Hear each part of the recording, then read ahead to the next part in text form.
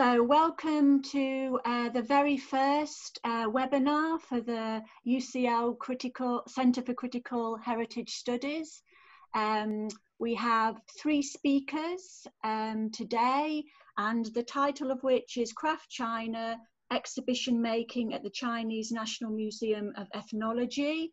And this is an AHRC-Newton funded project located at the Institute that is networked between the Institute of Archaeology, UCL, and our Chinese partners. So we've got a network today which goes from London to Beijing.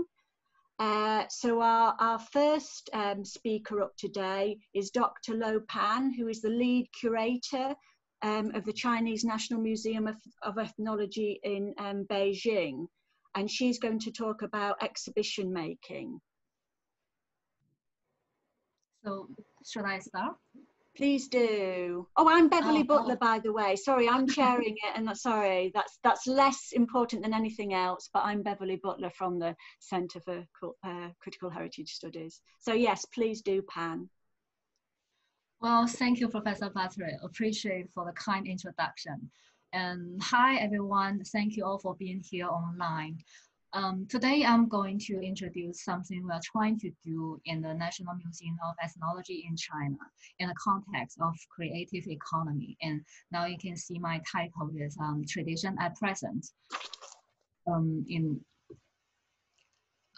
So before I start, probably I have to introduce the contents that I'm going to talk about. Okay. So this is what I'm going to talk about. First, I'll go to the background information that listed. In the major part, I'm going to talk about the tradition at present. It's an exhibition that we created. In the China Craft, it's a project that is an ongoing project. And then I'm going to talk about where the future started by the Chinese National Museum of Ethnology. So first of all, I'm going to talk about background information. What does ethnic minority mean in China?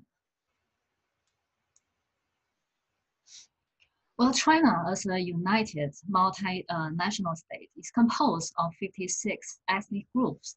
Han Chinese are known as the majority. In addition to the Han Chinese, we know there are 55 ethnic minority groups within mainland China and Taiwan were officially recognized before 1980s. Here you can see a very classic picture about China's ethnic minorities. In the first impression, I guess, from the picture is always their customs. So another question will be, where or what is Chinese National Museum of Ethnology? Of course, that's the place I'm working for.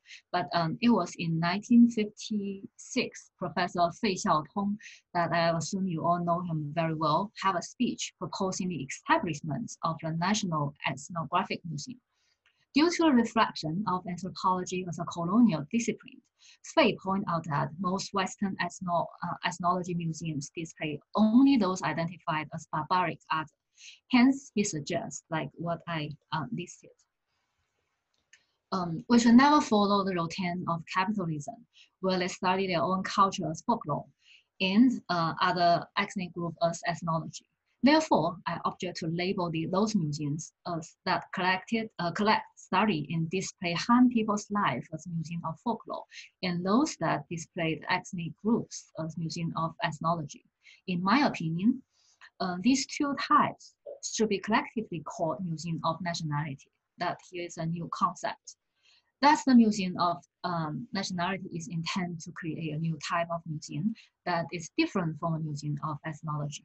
But there's no doubt that when Fei say that, he have no intention to exclude the National Museum from ethnology.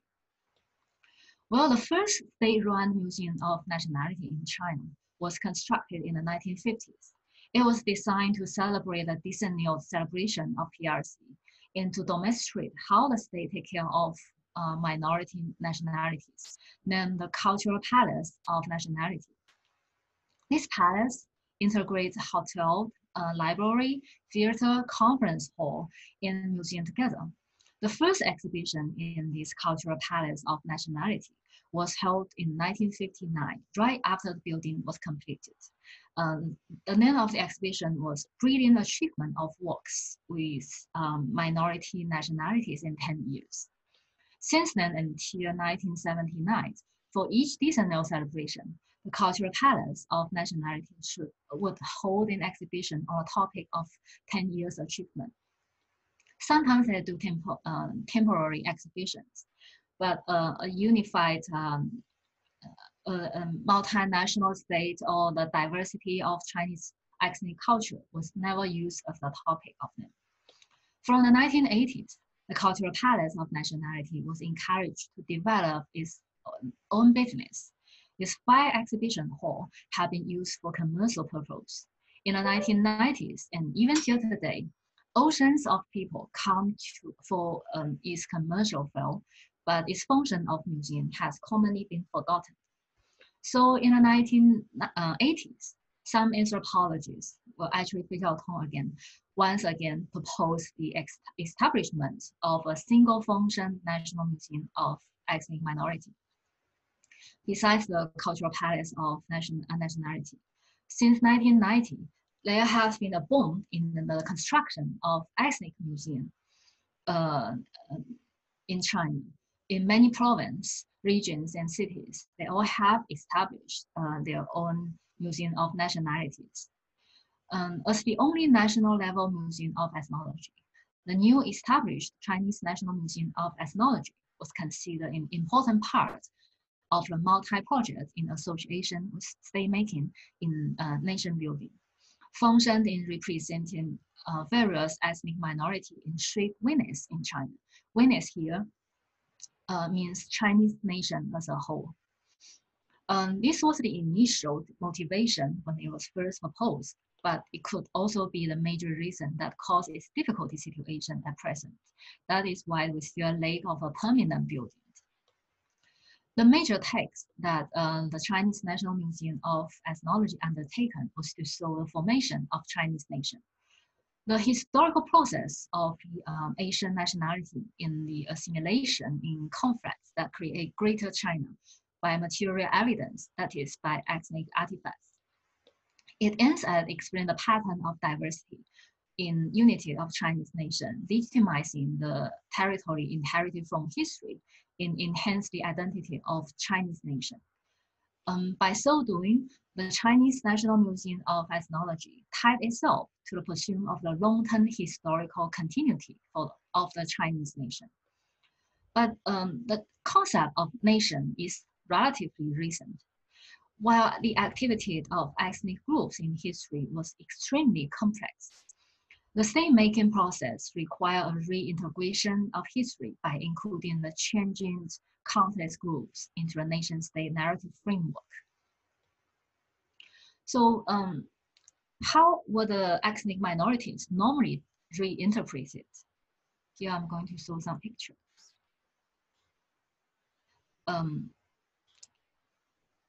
Due to the major text that I mentioned above, most exhibitions have to start with historical evidence that prove the particular ethnic groups have lived in the territory of China from ancient times. And second, they have to describe their importance in the creation of the Chinese nation throughout history, like their achievement in technology or art. Last but not least, they have to introduce and include important activities, especially revolutionary history. Like the picture I used here, it was been taken in the multiple museum of ethnology in Yunnan. It's actually lists all the ethnic groups in their territory. And of course, the Luo Pan was exactly the same way that I just mentioned. The representation of ethnic minority always ends at create unity. The unity in the national level or the unity of provincial level or even in the municipal level. Of course, although this narrative mode occupied in the basic exhibition in many regional museums of ethnology, it is not the whole story we have to know. Beyond the major text, there are some other different ways to display ethnic minorities in touring or temporary exhibitions. But still, you can see some pictures like that. Like the Miao people were singing and dancing in a stage, or separated into different subgroups, wearing those looks very exotic costumes, or using a picture to show their normally the living environment, or those arts or tools that they made, and also these beautiful exotic clothing as well.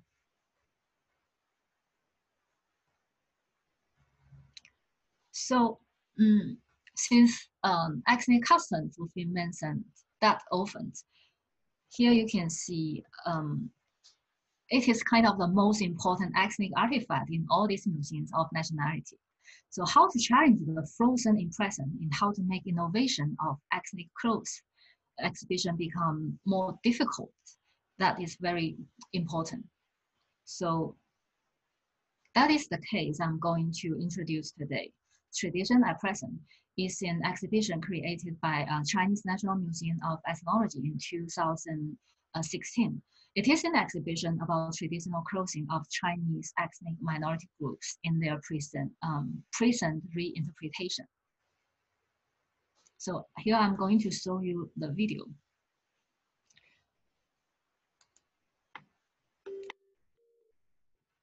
The exhibition had 4 units.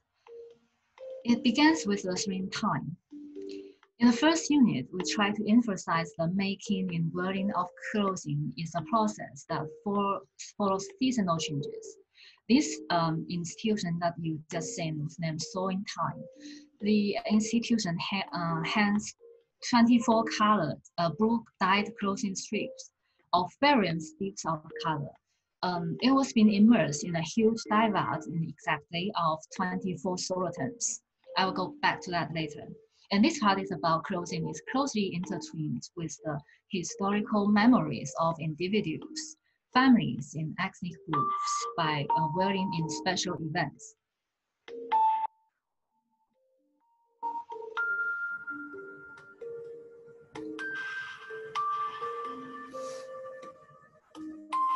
Like in rituals, in weddings or funerals.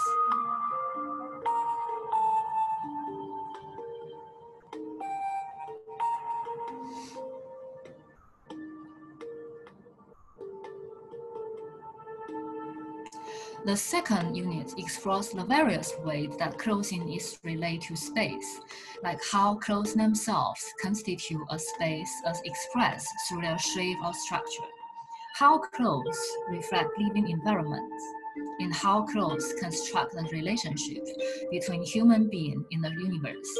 We find that drawing a symbol with special meaning on clothes help people establish some interpretable order between themselves and the universe.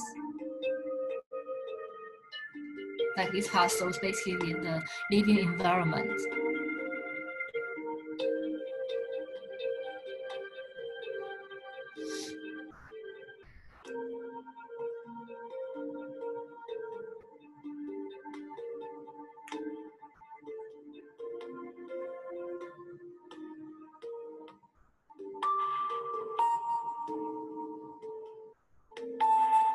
The third part section here introduces the process of garment making, including the often very simple tools and natural materials utilized. The reason we use craft here was because, as we all know, the modern era was said to start from textile technology in 1785. The availability of steam engines revolutionized the textile industry, known as Industrial Revolution. Heralding the modern era, clothes were now made by machines, and handmade ethnic clothing became unfashionable. However, even today, the influence of traditional garments still linger on. So we try to ask our questions here. Is there really such a big gulf between so-called tradition and modernity, and between handmade and machine-made?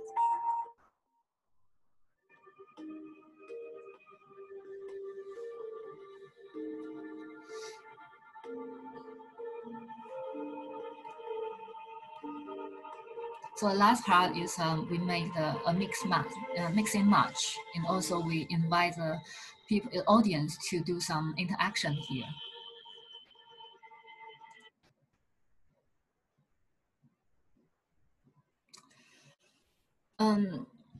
This part is just been sold in as in the first units.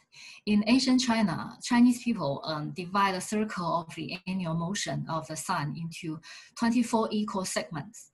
Because the dye coloring is closely related to the temperature, the color of the cloth strip also change from shallow to deep as the weather change from cold to warm.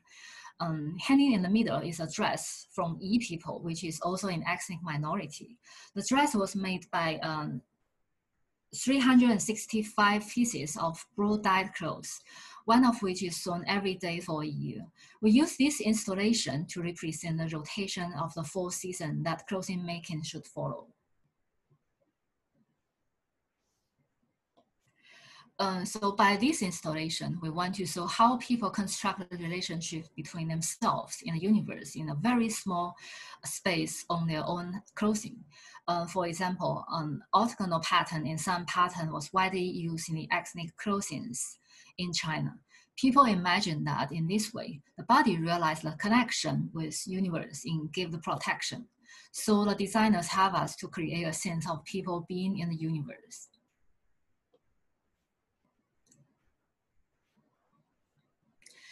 The Unit 4 is still a prototype. We continue to interview audience in different cities, try to understand their view on traditional and modern. These interviews will be used as materials for the next exhibition tour. Now we start to interview designers who focus more on ethnic custom, get to know their ideas and puzzles. We hope this unit will be our laboratory to realize the link between people and sense and between tradition and modernity. Now we start another project, then China Craft. This project is to further explore how do museums present living culture of ethnic groups. The name of it will be explained further by David. You might know that it was in 2004, China joined the UNESCO Convention of the Protection of ICH, Intangible Cultural Heritage. And soon we witness a new ICH boom in these 15 years. In the list of heritage ICH, handicraft of ethnic minorities occupy a large part of the list. So now we try to, based on the data of fieldwork, we try to show the current status of different handicraft from different ethnic minorities. Similar with tradition at present, the ongoing project is also an attempt to a new narrative of ICH. You might know that a policy was tried to balance the preservation with creative transformation in innovative development, and China's traditional craft revitalization plan was issued in 2015. Crafts are encouraged to evolve in order to be used in contemporary life.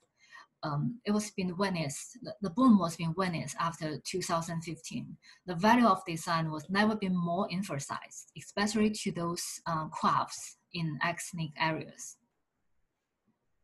So the first example will be the dye pottery. Dye pottery was made by dye people. In 2004, dye pottery was the first batch of handicraft listed as National Intangible Cultural Heritage. Dai people live in Xishuangbanna, Yunnan in China. We went there in August 2019. We have seen several development directions of this intangible cultural heritage handicraft. The traditional Dai pottery can be seen divided into 2 directions. We still see these 2 types at present, like in the traditional shape of Dai pottery was made basically by women. In the statues was made by skilled men for temples. However, the Dai pottery we saw in Xishuangbanna have developed into more complicated situation. that we can see there are dye pottery factories specializing in the production of tourism souvenirs. In the picture on the right-hand side, that is some villages was being developed into a special sport where every household made pottery in order to meet the needs of tourism development. When visitors arrived, they teach tourists how to make pottery and sell cheap pottery, and even competing with each other in a price war. But we can also see that on the left-hand side is a dye pottery statue by a national inheritor of dye pottery, who still use traditional technology, who make vessels in the figure of Buddha. They also try to fit the need of contemporary life. But also we see young artists travel along the world and come back to hometown, redesign the shape and function of dye pottery while using both traditional technologies in modern designs. We meet a young artist in Sichuan Banna who spent her college time in Thailand in 2 years and Spain to learn modern art. And we can see a lot of young insiders going out and bring back new ideas that was being commonly seen in these years.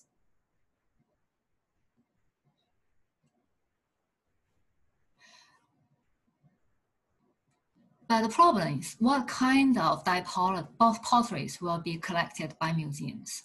Of course, we know that according to the collection management, only the traditional shape will be collected. So still in the museums, if you want to show ICH, probably you will just see the still frozen, those potteries that frozen in time.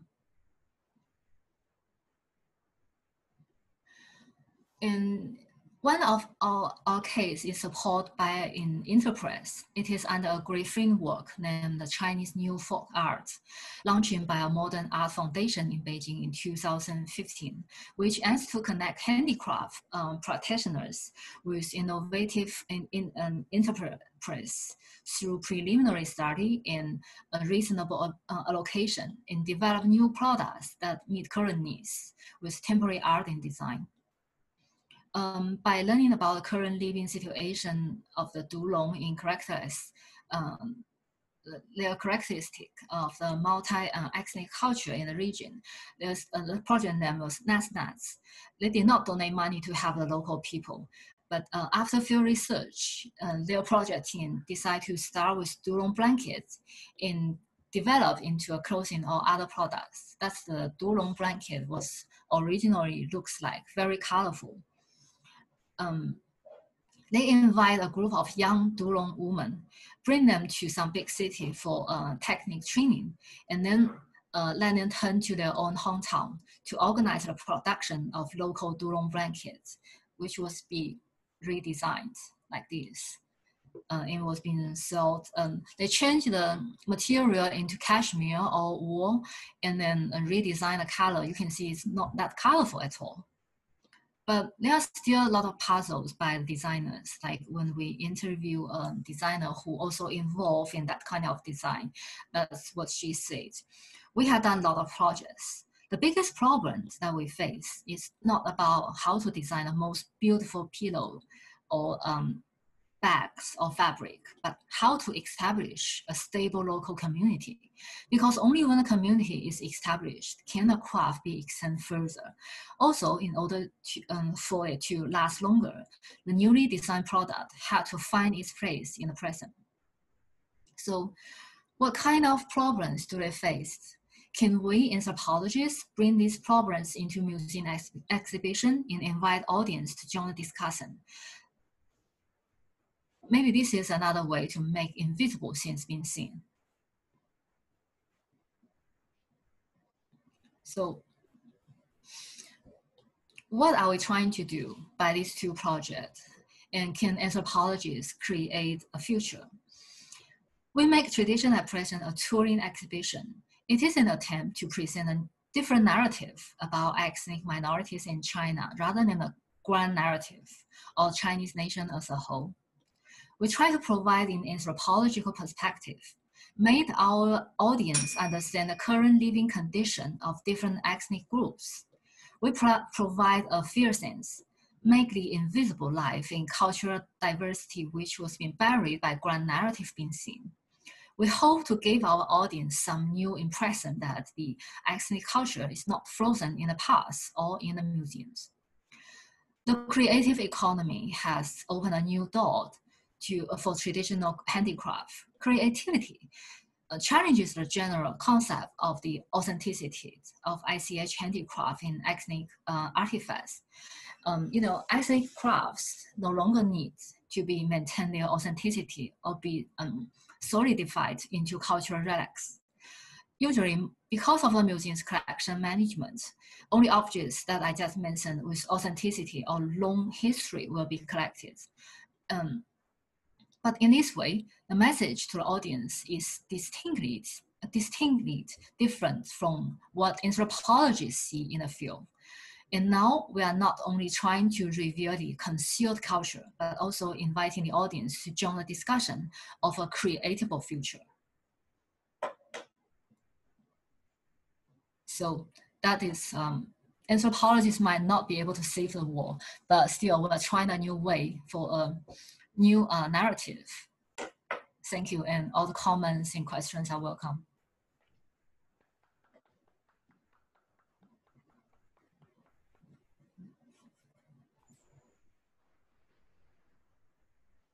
Thank you, Pan. I think I shall at this point begin sort of on behalf of the UCL team, which has since 2018 been following the projects that Pan has just shared with us. And the UCL team, what we call the Craft China project, which is Bev, Mike Rowlands, David Francis, and myself, have been trying to do a kind of participant observation of the Chinese National Museum of Ethnology, doing an ethnography almost of a bunch of anthropologists sort of at work of making exhibitions or different exhibitions about Chinese ethnic heritage. And so Craft China is framed within the sort of broader context of looking at the creative economy development in China, with the aim to understand the remaking process of ethnic craft heritages in China nowadays. And the China's creative economy, which is rendered in Chinese as the cultural creative industries, what people call 文创产业 in Chinese, is a predominantly state-led socioeconomic program of the magnitudes of a nationwide movement, which has been going on for give or take 15 years now. And it has undergone roughly two distinct phases. And the first phase, which would be seen as based on a more sort of direct appropriation of the Euro-American model, which has been first defined and implemented in the UK of creative economy. And this phase, starting around 2005, has witnessed a nationwide creation of specific zones in cities for cultural industries, or 文创 areas, as they call it. And cultural innovation and the creative industries have then become a key element in the government's policies and also developmental schemes and urban planning programs. And the second phase, which happened more recently, since 2015, featured a kind of a broader, which is called mass entrepreneurship and mass innovation, called 大众创业, or 大众创新, which was initiated by the Premier Li Keqiang in roughly 2015, which was focused on providing platforms and opportunity for a sort of wider part of the population to be part of the entrepreneurial class, to be able to participate in the creative economy. So from what Pan just shared, we see an ongoing process where the original cultural creativity rooted in the ethnic craft traditions are being allowed with various means to reach wider national and even global platforms and audiences and customers through either the creative individuals themselves absorbing and reinterpreting the design languages and technologies taken from the outside, or working with agencies that help with that, as well as adopting commercial and entrepreneurial means which are enabled by this broader promotion of creative economy in China. In this context, this process is bringing fundamental changes to the ethnic communities and how the value of their craft heritage is understood and transmitted, and how sort of these communities form their relationship with their heritage. And so it is a process to me of both opportunities and potentially problems. So what we are doing, so we try to, we reversed Pan's project, or the museum's project, China Craft to Craft China, using craft, the term, as an adjective in what we are commonly nowadays, to imply sort of what we sort of nowadays commonly associate with the term, as in craft, beer or craft, to imply a sense of handmade artisanship, and because craft itself is becoming indicative of a new idea of cultural and heritage value. So it is the shift in that conceptualization of the cultural value that we are trying to observe and understand here.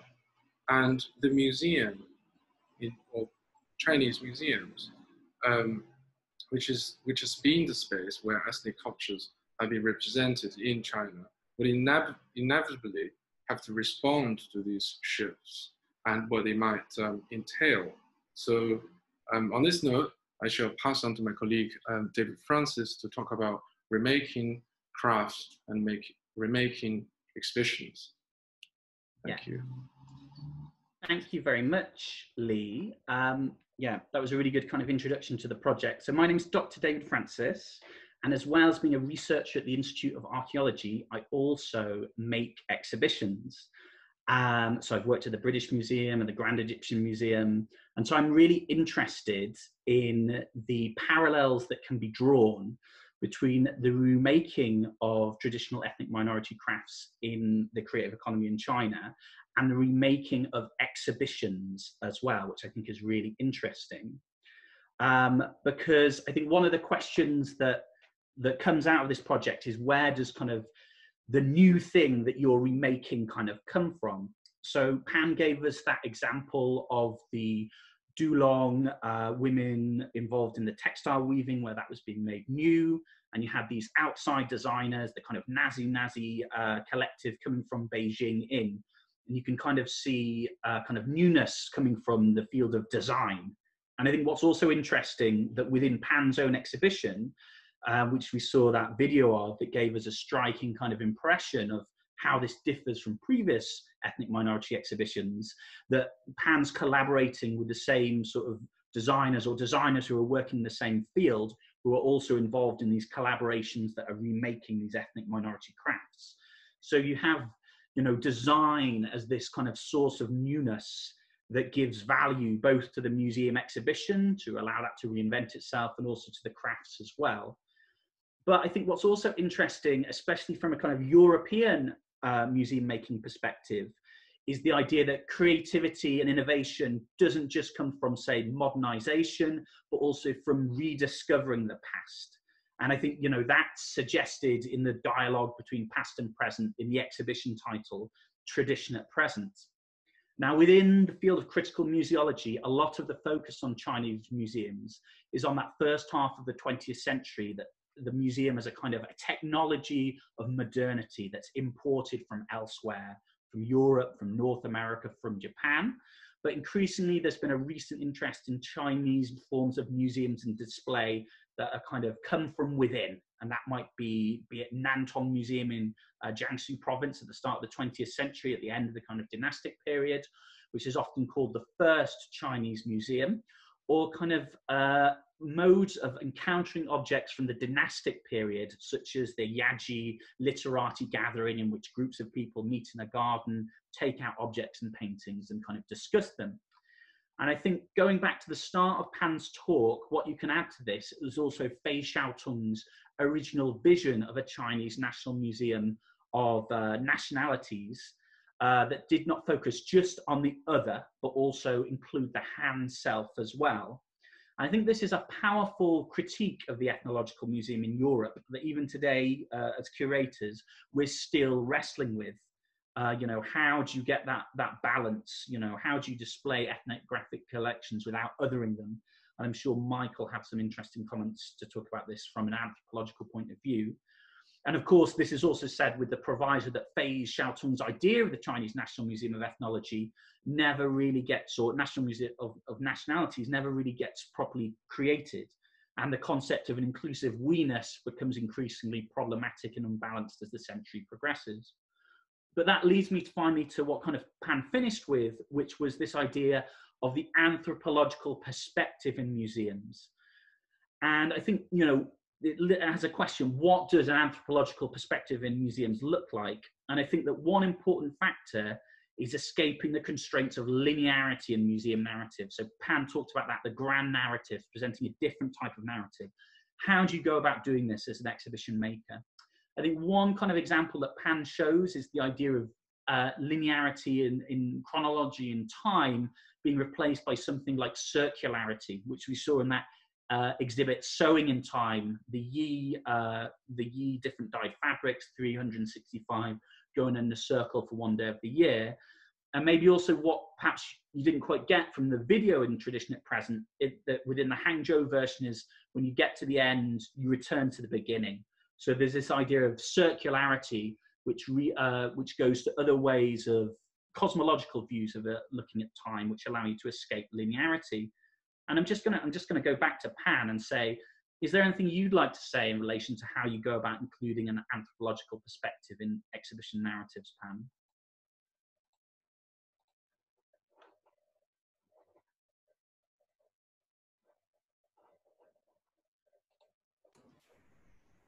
Okay, so can you hear my voice? Yeah, okay. I think I need to answer the question that raised by Lisheng Bai, and after that I'm going to answer David's question, because I think it's a good way to combine these two questions together. About Lisheng Bai's question is, what is the local people's understanding of authenticity? It's actually a very, very interesting question, like the case that I raised of Dulong fabric making. I only use the example of the designers.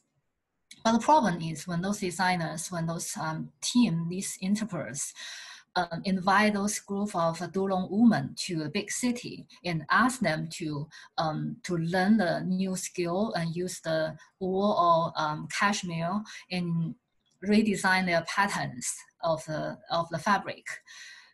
They really don't like it.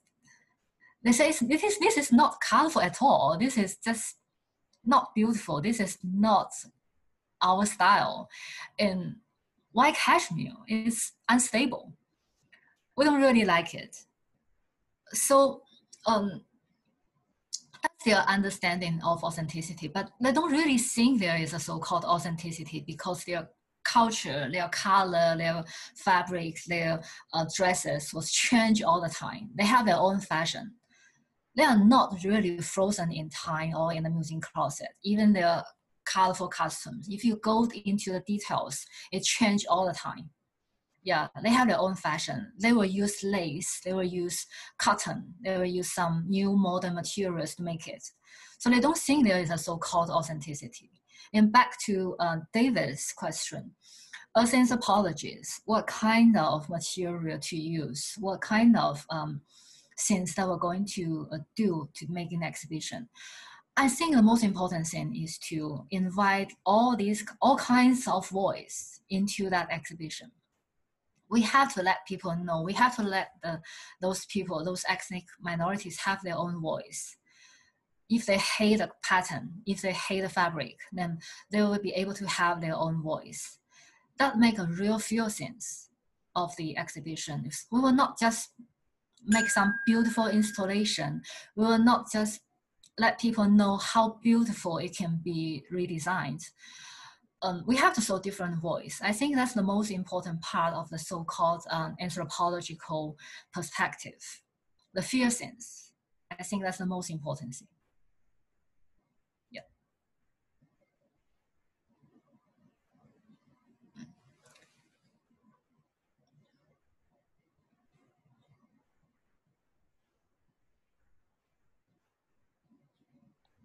So we've got a question from Harriet Evans.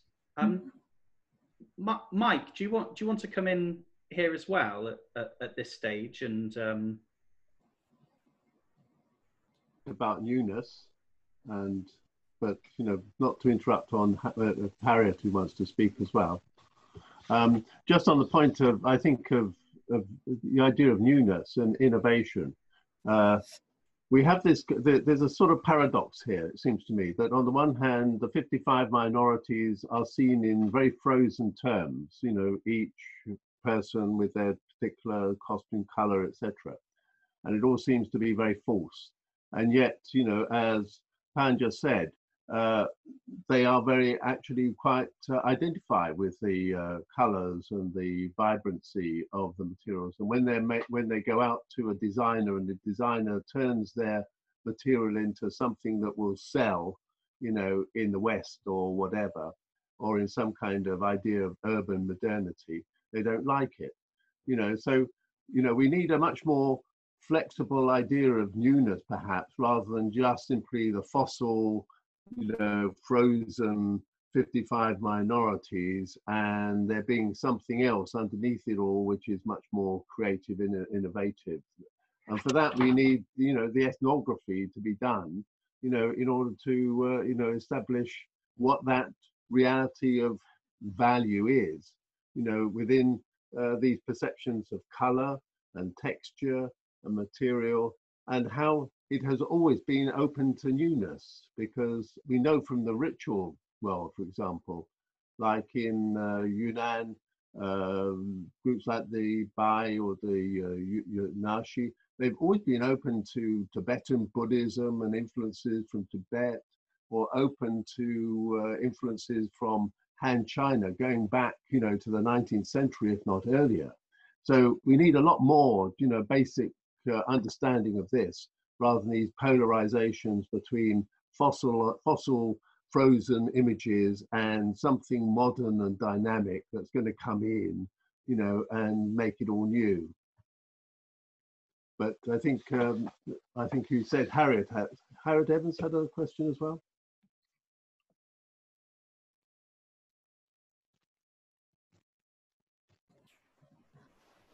Oh, thank you, Harriet, for your question. And I'm going to answer both Harriet and Mike's question. The insiders going out, of course, but it was actually quite random.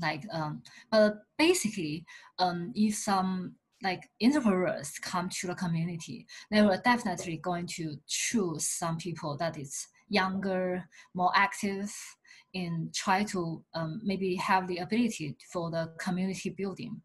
So like in the Dulong case, and all the case that I mentioned in the presentation, it's actually the young artist herself, that because she can go to college, and because she can go to college and learn modern arts, so when she came back, she can try to ask even the male master to teach her how to make statues. Normally, it was been forbidden for female artists to make the statue because it's for temple. But now she have the chance. But for those foundations or interpreters, basically they will choose those young generation, not going to be the skillful person, but the younger generation.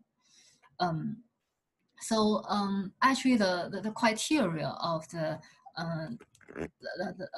criteria that balance local cultural practice with interest in economic sustainable underwriting, the idea of the community that was actually it's not been organized. So I'm not quite sure how to explain this question, but probably after a long-term field work, we may be able to get to know more.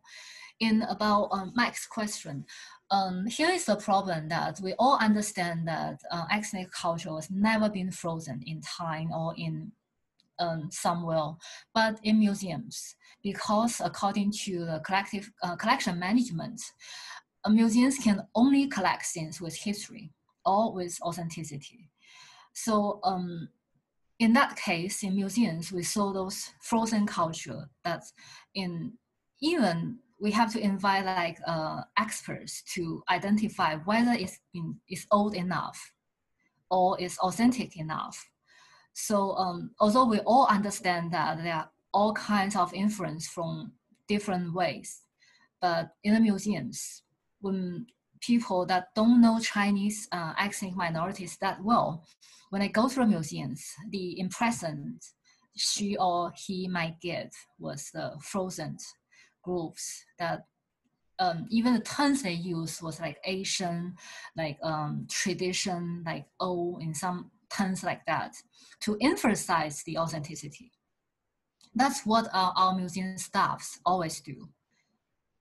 That's kind of very sad reality. Also, even museums person, like we have a case like we saw a dress with lace. It was very beautiful, and obviously it's been influenced by the kind of like the new fashion. But can we buy a dress like that? No, it's not for the museums. It might be able to sell in the maybe some global market, or even be sold in a local market, but it's not for the museums. So normal audience, when they come to the museum, they're not going to see lace in those ethnic costumes. So there are two separate worlds, in the museum and out of the museum. But that's about to change, isn't it? With the China Craft project and the potential exhibition as the outcome of it. I know that you've been actively sort of trying to acquire objects that represent a kind of a new level of a new level of involvement of the influence, aesthetic influence, or design thinking from the outside. I mean, I'm thinking specifically of Nam's work, the dye pottery work, as an example of, so the museum, or your museum, is acquiring into its collections sort of objects that represent a kind of the latest sort of stage of the, let's say, evolvement of ethnic crafts. Is that right? Mm. Yeah, actually, that's you know, the museum management was kind of a very complicated way in China. Like crafts, ICH was basically is not for those kind of historical museums or museums use or national museums. Modern art was not the artifact that need to be collected. So they have a different place to display the ICH. normally will be displayed as a living culture. And the way they do that was invite like craftsmen or maybe some performance to perform in front of people. But that kind of craft is not for museum collection. Just, I'm not sure if can you hear me? Yeah.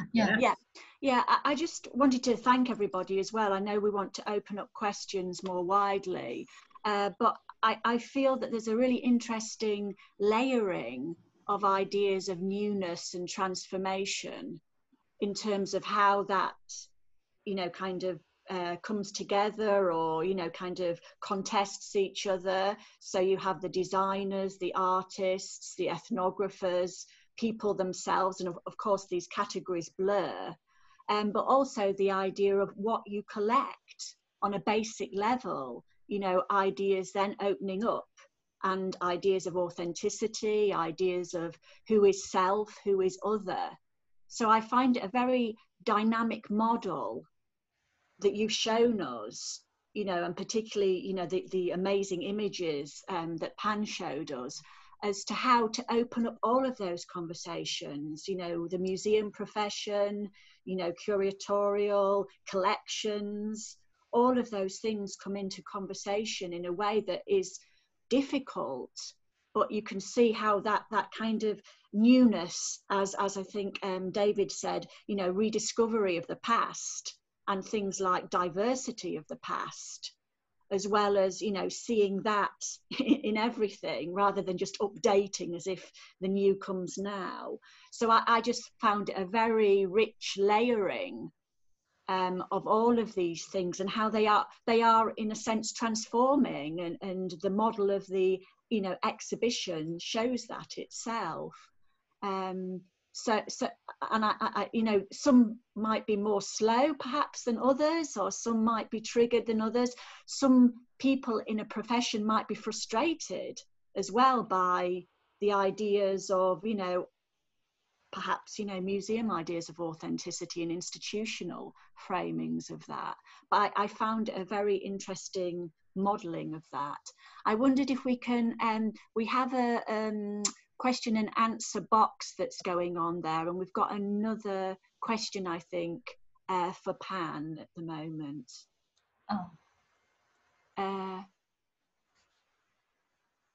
What are the impacts of these projects on the ethnic minority communities you worked with, like the Dai and other communities, in terms of their cultural identities and sense of belonging? Well, because we did actually try to interview people about their impression of that kind of projects. In fact, like in the traditional Praxan exhibition, when we try to, the first exhibition was being held in ethnic university in Ningxia, which is quite that we have at least more than 26 different ethnic groups, students from more than 26 different ethnic groups. They all try to find staff from their own group. They all try to link themselves with the Chinese nation as a whole. And when we come to each station, audience will ask how many ethnic groups, how many clothings that you bring to this city. They all try to find themselves. So I'm not quite sure about if they help to in terms of building their cultural identity, but they do try to find themselves in that so-called big family. That's the kind of like the way they always like to do. So for an exhibition, they try to find themselves. But for that kind of project, like Dulong project, like those projects that we witnessed, the people when they facing that kind of project, basically all those like women from Dulong, or women from Miao, or women from Yi, when they come to big cities, they try to re-understand their culture. They try to find try to get to know more about their own culture. We have a case that it was 2 years ago. It's another woman from Miao community was being invited to Beijing, and she was asked to design a new pattern that using their own ethnic elements. But she was not so happy. But still, through that kind of project, she get to know that our culture was quite unique. We were being so different, and those quite a lot of artists get to know our culture. They know our culture and they love our culture. So it kind of shake the pride of them. But as you know, it's an ongoing project. We still have to get to know more about this. That's what I already thought, but probably we can find more from further fieldwork.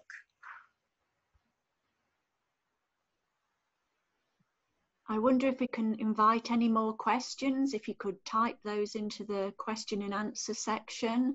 I actually just wanted to ask Lee as well, because you commented on the idea of craft being a cultural value.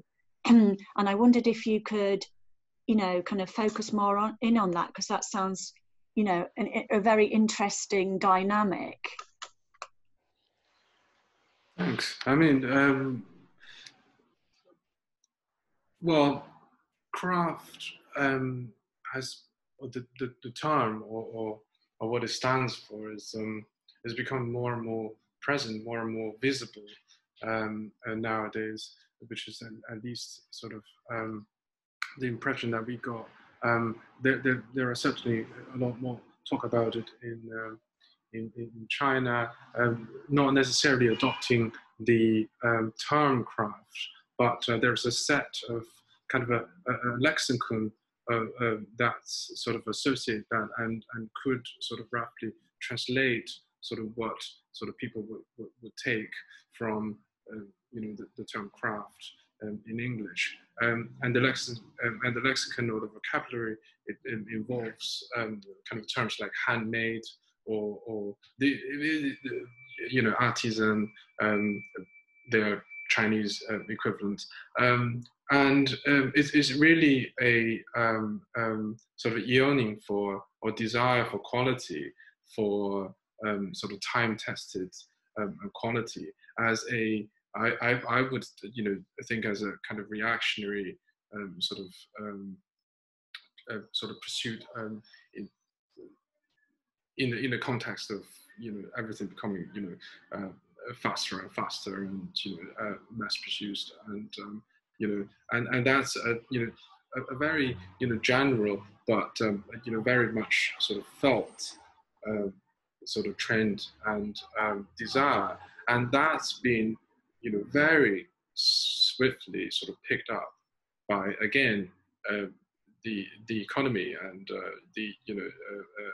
very soon, once that's been sort of expressed and then it's been captured by business sort of ventures and turned into a kind of business niche. So it sort of falls into sort of the trap that it tries to get out of in a way, and it became so quality or craft has become this almost a trademark or kind of a niche selling point for so because the one thing that we sort of mentioned but didn't quite sort of engage is the idea of the ICH in China, which is I mean of a highly relevance to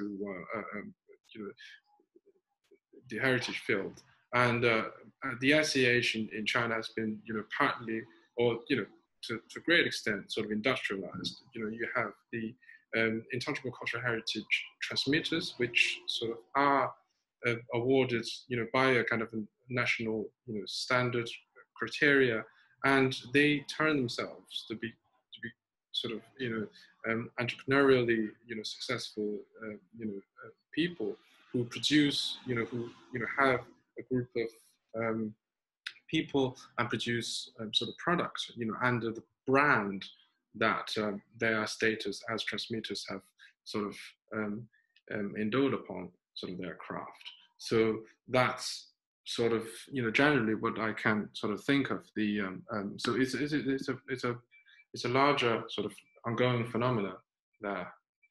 Well, we have more questions. Yeah, thank you. We've got questions coming in. So John Reeve has asked, have you compared your situation with the for example, with India, where museums tend to fix ethnic groups by costume, material, culture, and homes? Can everybody read that question on the panel? I don't know who wants to respond to that one. So Pan just said, Pan will return. I think I can respond to John's question, because I think that's really interesting in terms of one of our sort of designers, Ziwi Longhong, who we're working with, who's from the Norsu ethnic minority and runs Soft Mountains kind of jewelry. She looks towards some of those Indian sustainable fashion designers in terms of how she's kind of positioning herself. Now, what's interesting, I guess, is she's not specifically looking at other ethnic minority groups, but she's looking at the example of saris and how saris have been positioned as as contemporary fashion, as one thing that she's kind of in dialogue with. And I think one of the things she's really interested in is the kind of the ethical side of fashion that's presented within India in relation to that. That's a kind of a discourse and a dialogue that she's drawing inspiration from within her own work. We also have another question from Harriet. I'd like to hear everyone's thoughts in response to David's question about how to create an exhibition that doesn't other ethnic groups. Are there examples that come to mind? Over to David. I asked the question rather than giving the solution.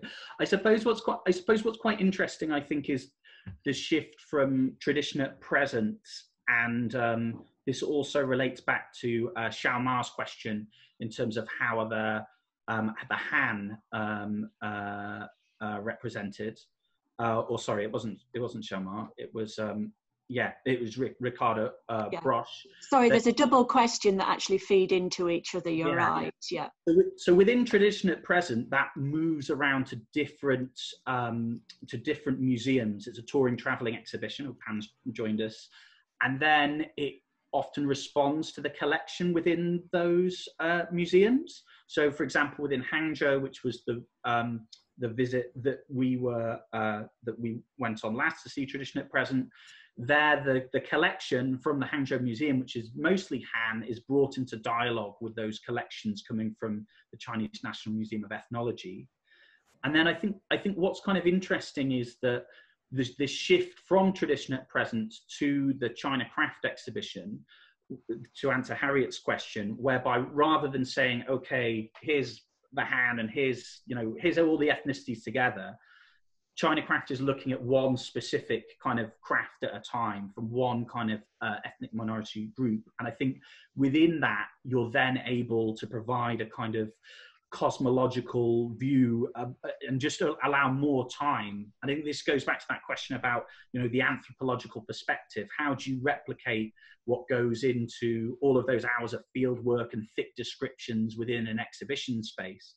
And I think there's also, going back to Fei Xiaotong's original vision and that Han question, is that idea of we-ness. So rather than, this dichotomy of self and other, which is in a European museum perspective, there's this idea in China of things existing together in this we-ness, in this duality.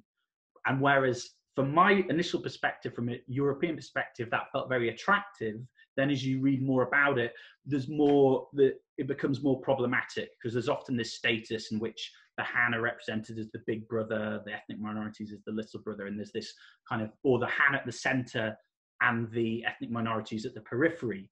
So there's all these kind of traps that you have to kind of escape as a museum exhibition maker, which I think is very true within any kind of, within creating anthropological museums within Europe, that there's a long history. If you look at the British Museum collections, how do they do that? Presenting African culture as contemporary art, but as a result, you pull it away from having any kind of historical context.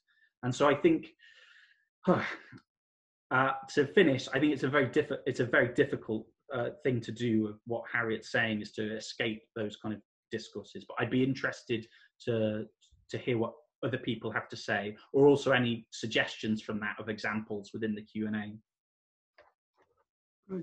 Could I just say, I mean, Pan already sort of gave us some idea of the idea that people already are in a way dissolving these kind of ideas of seeing themselves as separate or other. So the kind of ethnic entrepreneurs that go out to Thailand and to India and Europe and whatever, and they don't just sort of apparently just say, oh, well, you know, let's just make whatever we think they want, sort of thing. They actually are quite active in bringing the outside in to what they do and seeing it in, you know, very clearly their own personal terms. And yet, you know, that's not something that is kind of other and we or whatever. And that fits in much more to an idea of difference anyway within anthropology. I mean, you only have to go back to, you know, Frederick Bass and ethnic groups and boundaries, you know, to say that, you know, you've never had just single fixed ethnic groups. I mean, it's always about being able to emphasize difference through, you know, that the relationship to the bringing the outside in. And it sounds like, you know, if one just sort of follows, which you're doing actually, these sort of ethnic entrepreneurs responding to China's opening up of the creative economy, etc., you know, you just follow them and you'll see that they're already, you know, dissolving the difference that they never felt they had perhaps in that way in the first place. Thank you. I think we've exceeded our time, but we are able to go on if we have other questions or if we have other comments to make. So I'm just wondering if anybody else wanted to type in any questions, or whether Pan wanted to respond to Ricardo's question.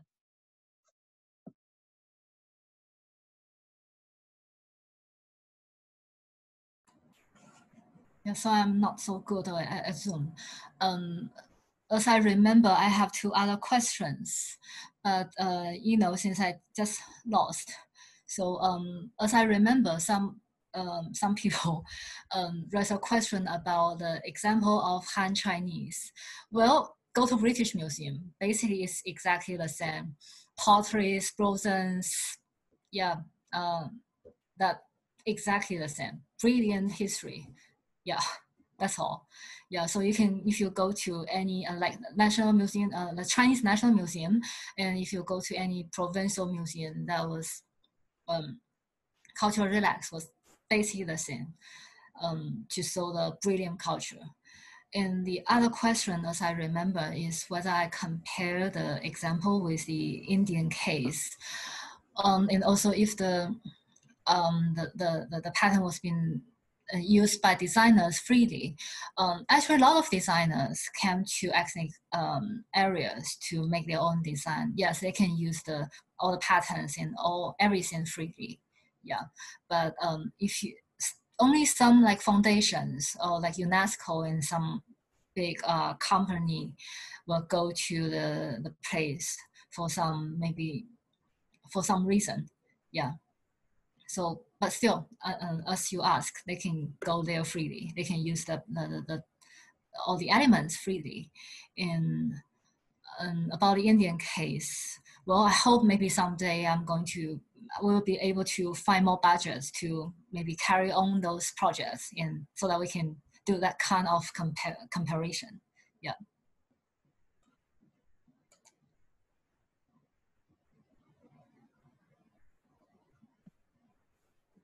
I don't think we've currently got any more questions.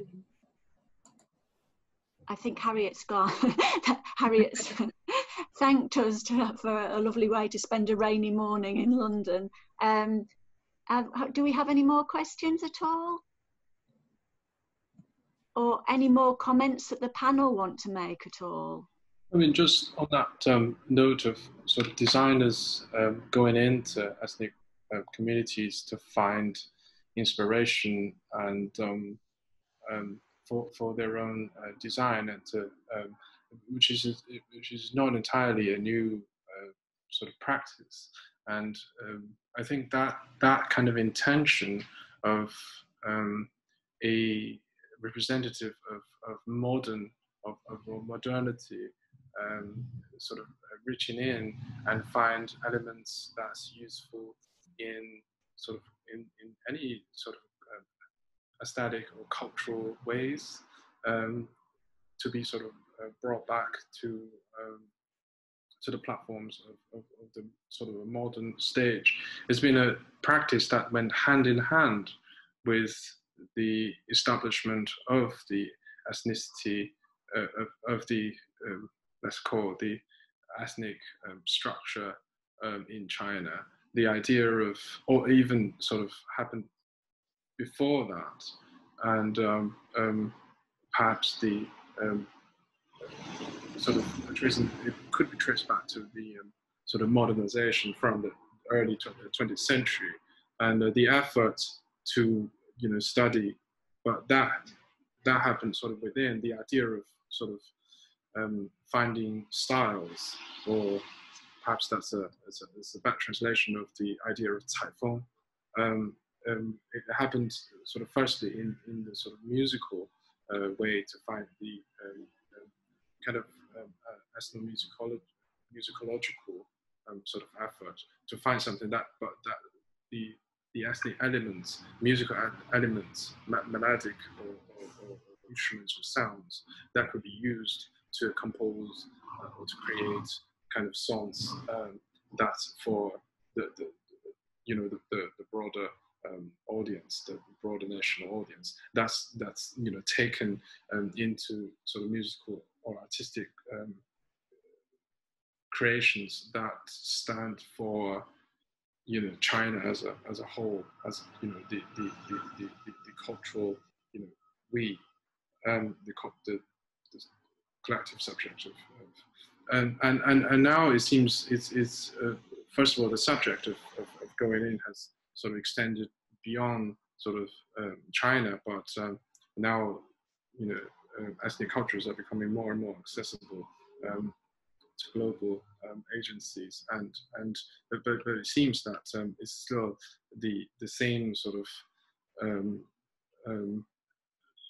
dynamism happening there, and but in the same time there's a sort of a higher degree of sort of this external design, the power of modern design being sort of taken in and absorbed, as Mike said, and so well, that's just a reflection.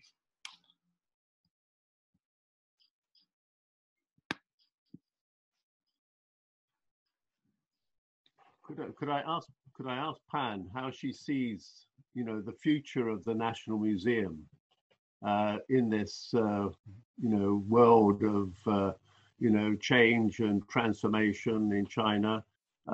Is the National Museum of Ethnology, it's not a question whether it's going to have its own building as such, but because it travels a lot and it is very flexible and fluid, in many ways it has greater possibilities of innovation and change, perhaps because of that.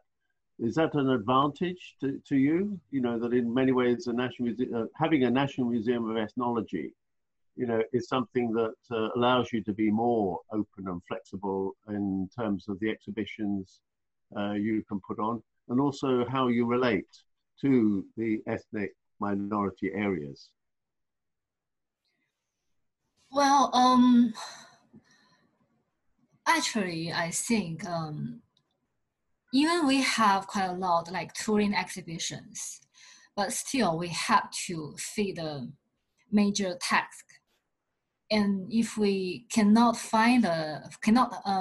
make the major text, then you have no reason for the state to make such a building, to spend that kind of money to construct a museum like that. So the major thing is the text to shape Chinese nation as a whole. Yeah, so you always have to do that. But still, you can find maybe a lot of touring. Maybe you can do a lot of touring exhibition, like all the provincial museums, or even the national museums of China, or even those provincial museums of ethnology.